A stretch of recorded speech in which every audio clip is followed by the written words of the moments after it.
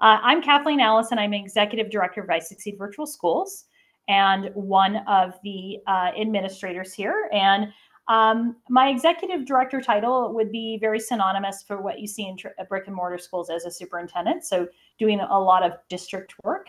And I'm going to walk you guys through the first couple of slides talking a little bit about what federal programs are and why we are involved with federal programs and what it does for the school and the district and some of our accountability. And then our school administrators will walk you guys through some of the programs we feature here that we are able to do because of federal programs. So I am going to now turn off my camera. I am going to introduce our administrators. So our principal is Clayton Treehall.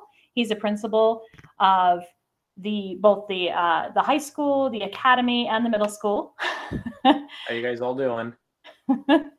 And Tara Downs is our vice principal of the high school and the academy.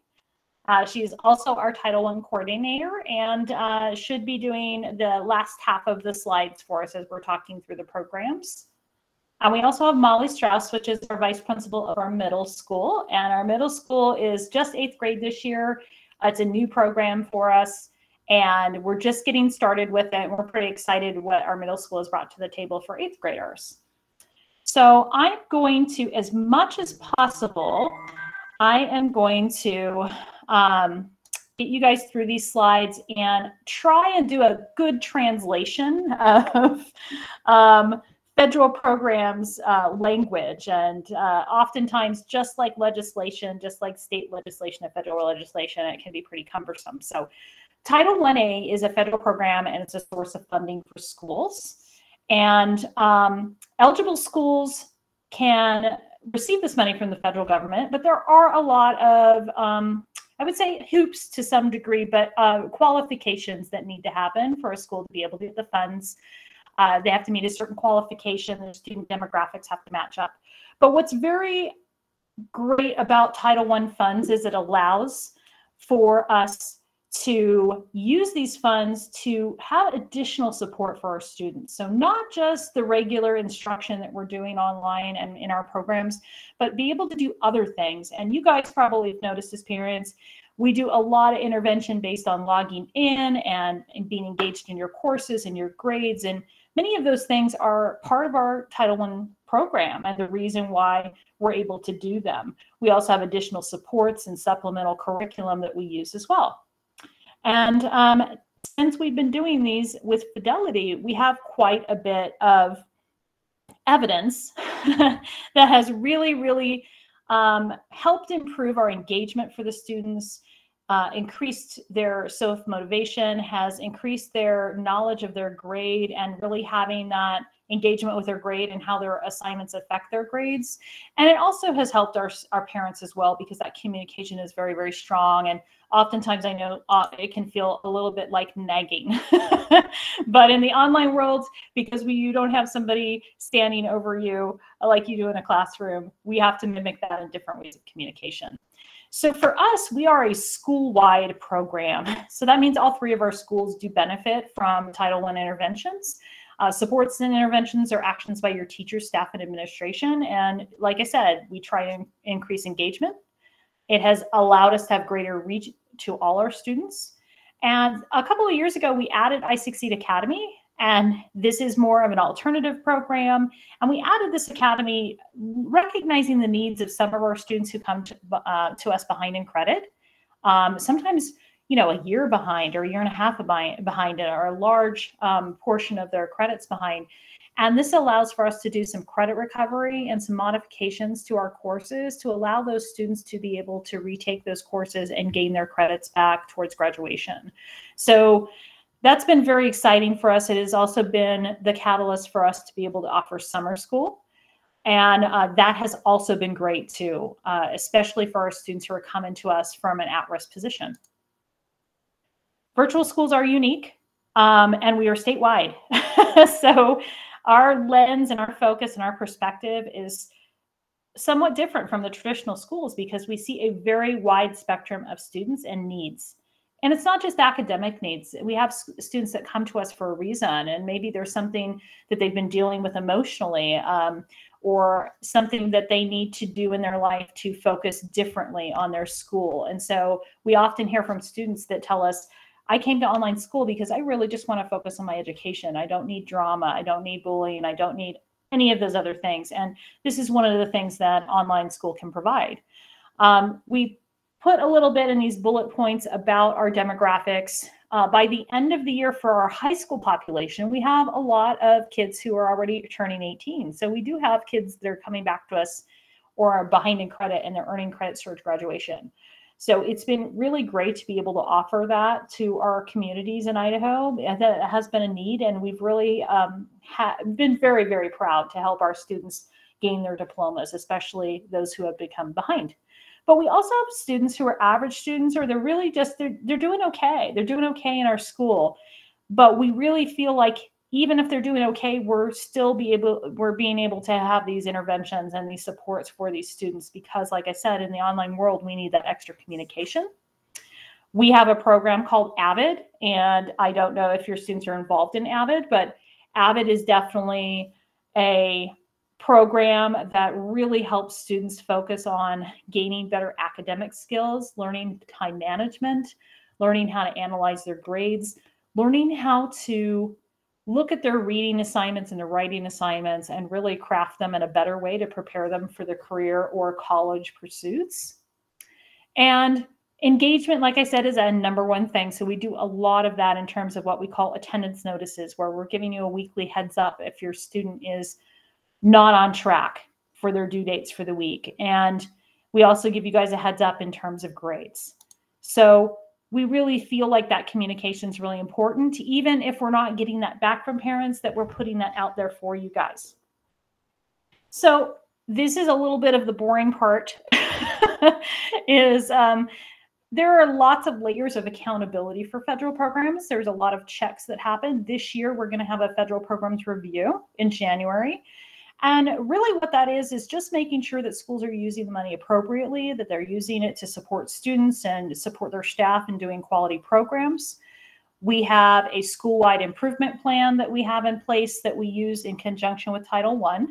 We have a school leadership team that meets weekly, and the school leadership team has counselors and teachers that represent the departments and administration.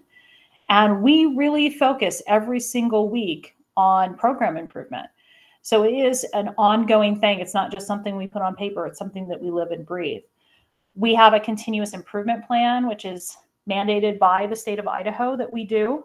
Many of the metrics on the continuous improvement plan are very traditional school focused. There's not many that are online school focused. So we handle the online school focus within our school leadership team and some of our own internal strategic plans.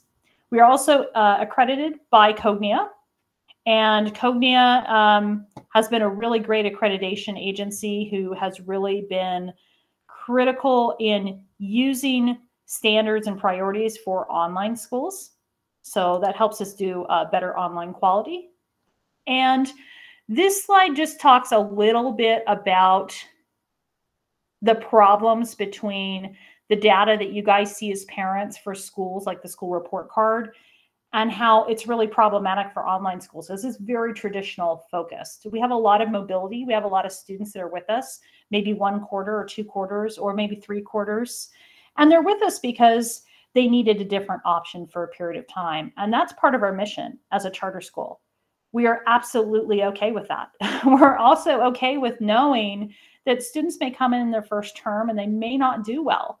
They may struggle because they've never had to be self-motivated or manage their time or really dig into things on their own. And that's part of that learning process. And we do find that while students may struggle that first term, they actually, once they get into their second term, their third term, they go, oh, wow, okay, now I know what I need to be doing. Now I know that I need to be on track each week. And this is a really great skill for the 21st century, because online learning is not going away. It is a part of online training is in the workforce. Online courses are in colleges. So it is a skill that students need to have.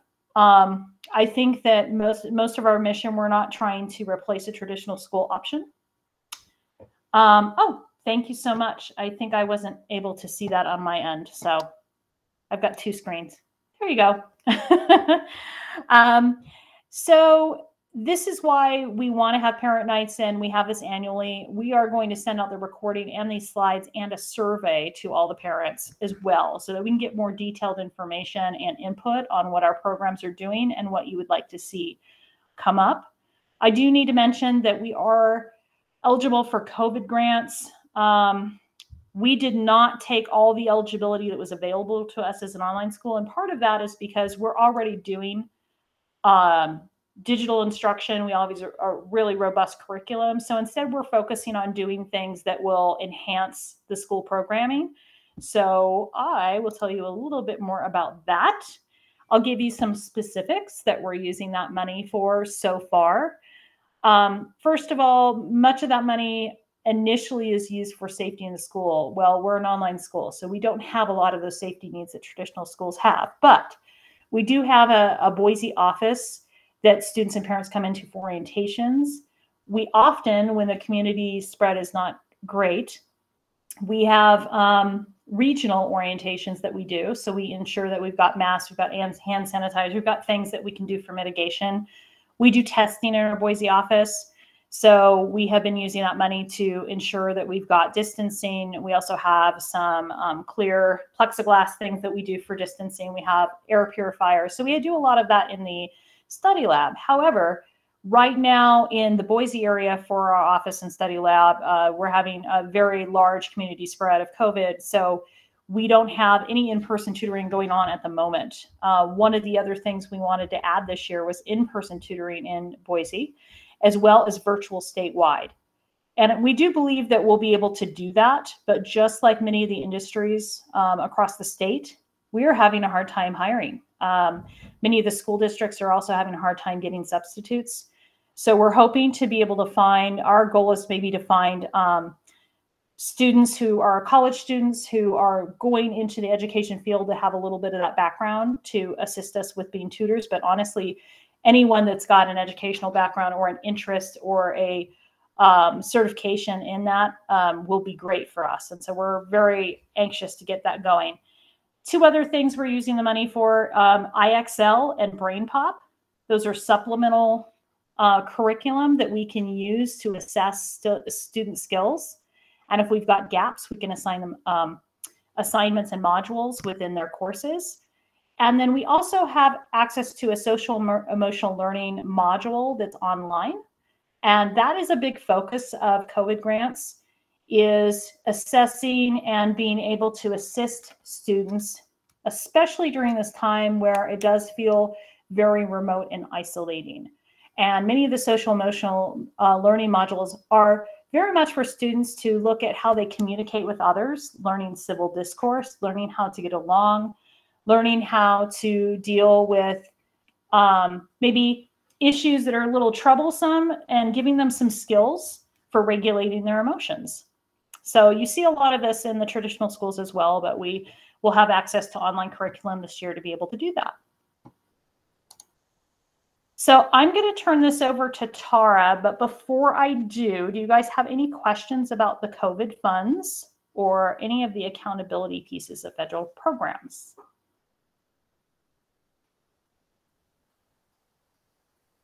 No. Okay.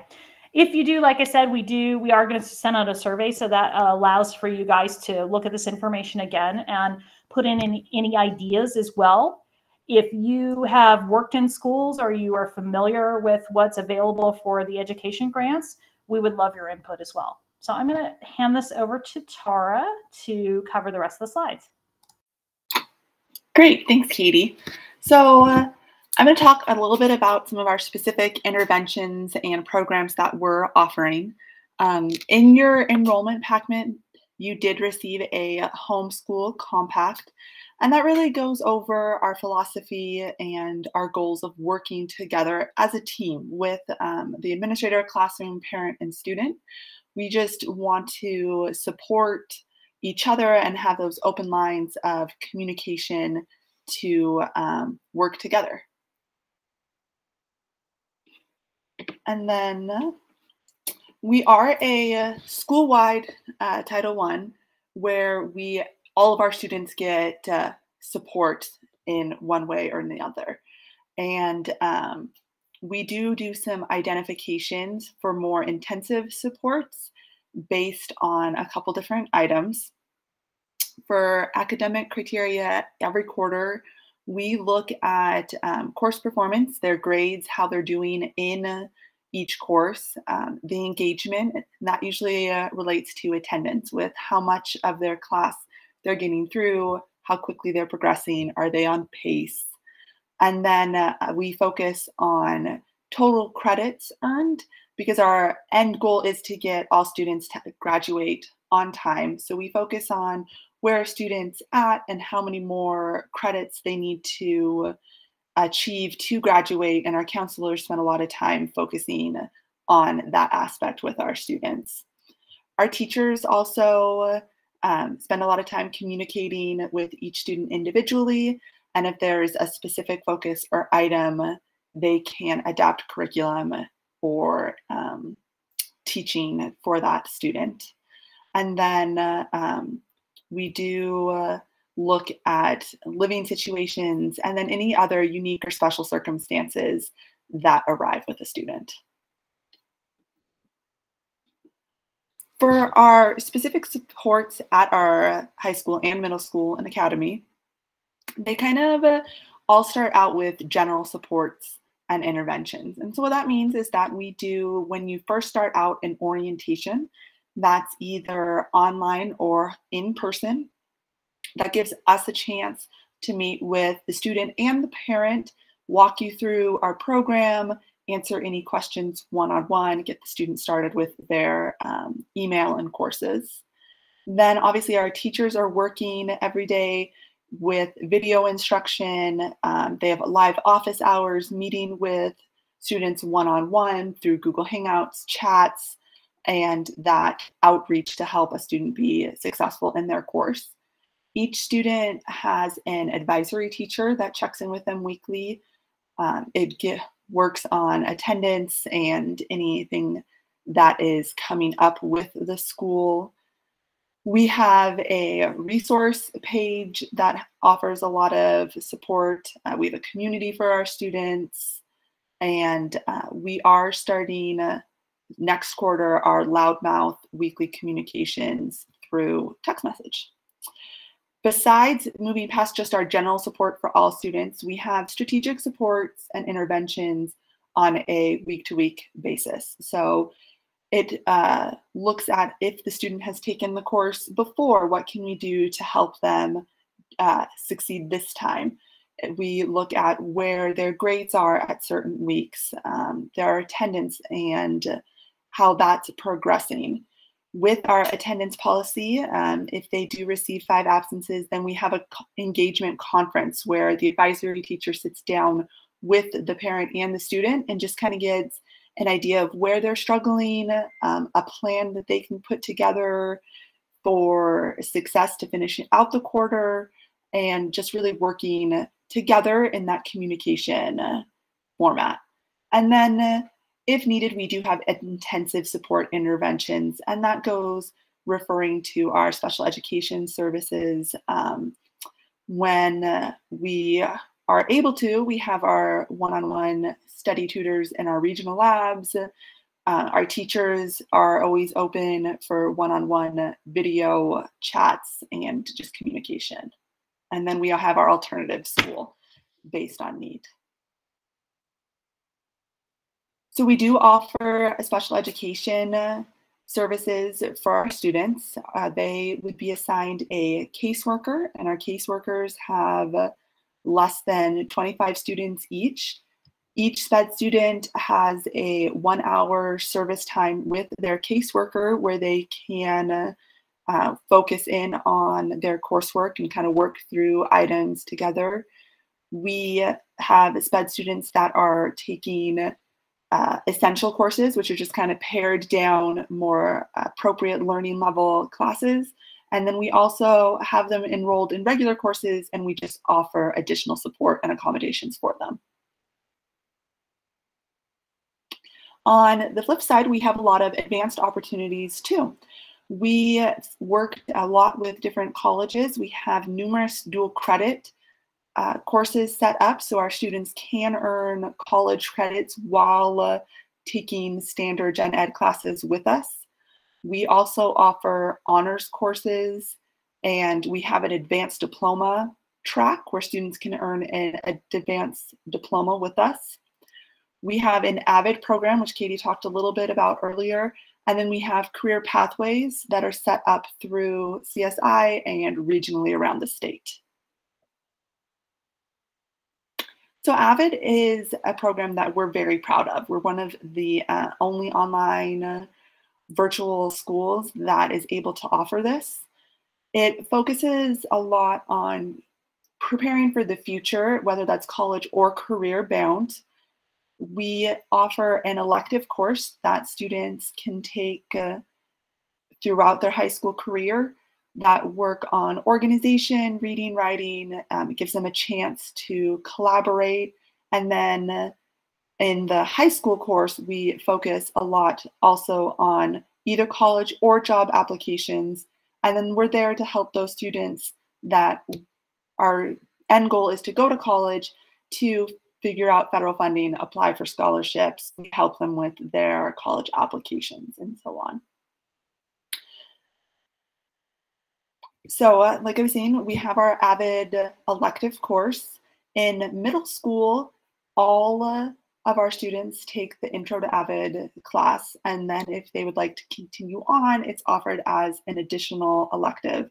And then it is open every quarter for all of our high school students.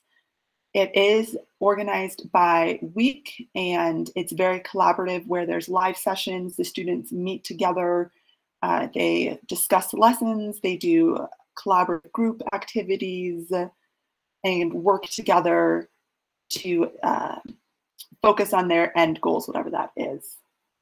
And on our next slide, we have some really great links with more information if you're interested about the AVID program specifically. There's a video that kind of goes over student experience. If you have any more questions, you can always reach out to our AVID coordinator, Mary Solove, or fill out the interest form and we can get your student signed up, or at least some more one-on-one discussion about the program. So even though we're an online school, we still focus on doing parent involvement activities. It just looks a little bit different than a brick and mortar. We have our in-person orientation when it's safe and we're able to do that. And then we offer that virtually. And that's in each region for our new students and their parents to come. All of our teachers have welcome videos at the beginning of the courses, just introducing themselves and setting up that relationship building with the student and the parent. We send out a survey after this meeting and end of the year, and we really encourage that feedback and questions and two-way communication. Parents have the ability to log on to our parent dashboard 24/7, which means that at any time you can check in and see where your student is at in their courses, what their grades are looking at. We communicate on a regular basis about attendance. Students get weekly progress reports that talk about where they are in their courses. And then something that our counselors work hard on is graduation checklists. And that once again shows the student where they're at and what they need to accomplish to graduate.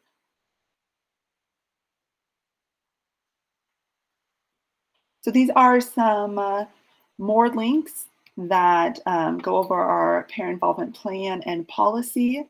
And then we'd love to get all of your suggestions and ideas and feedback through our parent involvement survey that we're going to be sending out along with this recording and our slides. So at this point, does anybody have any questions or comments that they would like to discuss? The floor is kind of open for you guys at this time.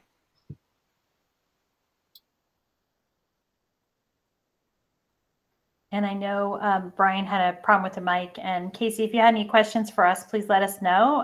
If your mic isn't working, then you can also put in the chat box. You can't think of any. Okay. We do appreciate you attending. And when we send out the slides and the recording and the survey, we'd love to get feedback and input. I think one of the things for us this year, especially, as you noticed in the slides, a lot of the slides were very high school focused because that's what we were doing prior. And we just added in 8th grade. And so we're starting to integrate what we're doing on the 8th grade end of things. We've seen some really great things with our 8th grade program. And part of that is having intro to Avid for all 8th graders so that they're all getting introduced to really good academic strategies and skills. Yeah, I think the Avid's been pretty good, helping Molly out, trying to, learn how to do some of this stuff. And especially the teachers' inputs have been great. She's, trying to learn how to do the time management stuff. So that's been very helpful. That's I really assume you can hear me now. Yes, we can hear you now. And Casey, I saw your comment too, and we really appreciate that. It's good for us to get the feedback.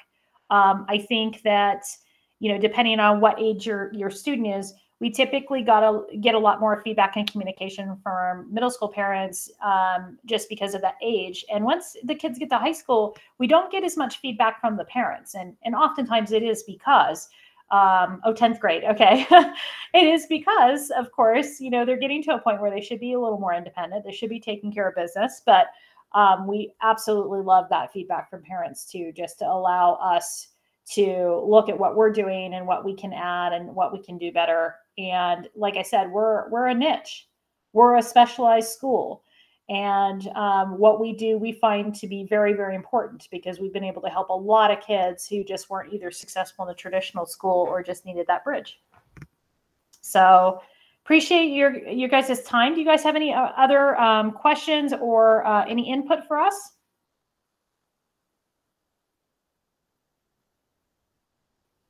No? Okay. Well, thank you very much. A big thank you from our staff. You can tell that we're not usually all remote, by the way. We usually are in the office, but because of what's happening in Boise, we're all from our homes. So nice that you guys can join us today. And for those of you watching the recording, we very much appreciate it if you can fill out our survey. Thank you, guys. Thank you.